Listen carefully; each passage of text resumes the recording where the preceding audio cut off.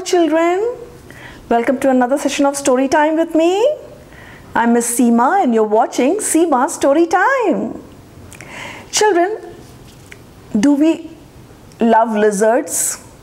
I think all of us are very scared of lizards, isn't it?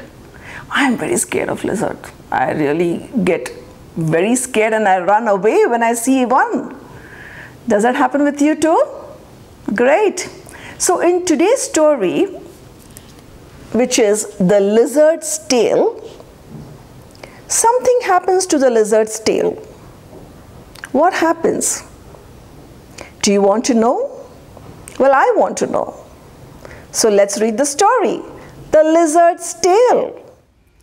The Lizard's Tale by Shobha Viswanath and Kastl.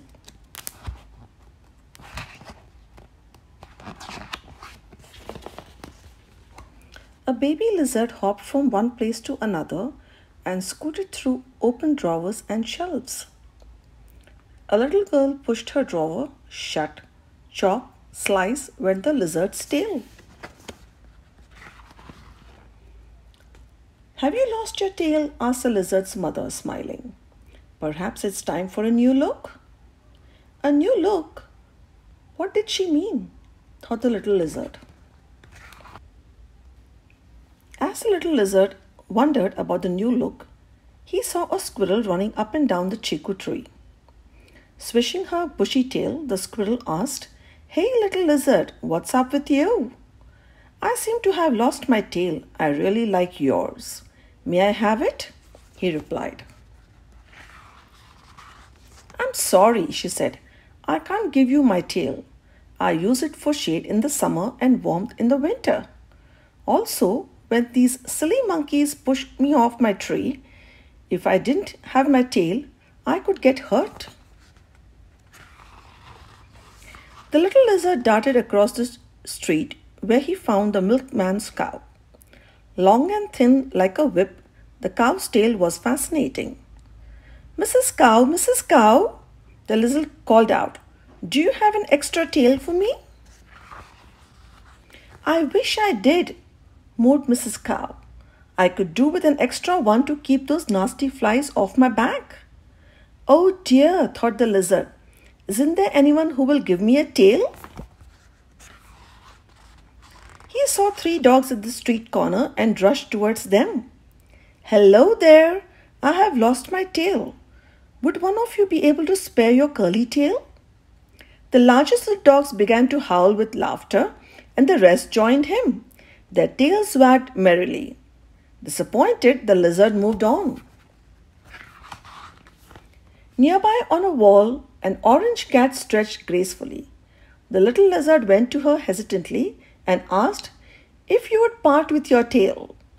"My tail keeps me balanced when I climb fences. What would I do without it?" she purred.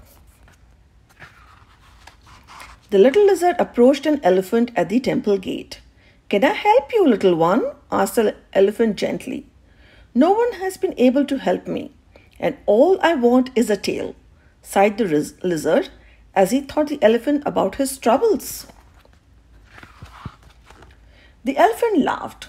"I know you have lost your tail, but just imagine yourself with a cow's tail or a squirrel's.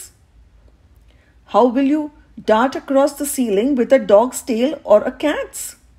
You would look ridiculous." The lizard tried to imagine himself with a cow's tail. "Yes, I would look silly," he admitted, laughing. He thanked the elephant, ran home and told his mother everything that had happened. "You silly thing, just turn around," she said. The little lizard saw that his tail has no longer a stump. It had started to grow. Delighted, he let out a squeal. Soon the tail was fully grown. He was wearing a new look, and it was perfect. The end. So wasn't it very funny, children?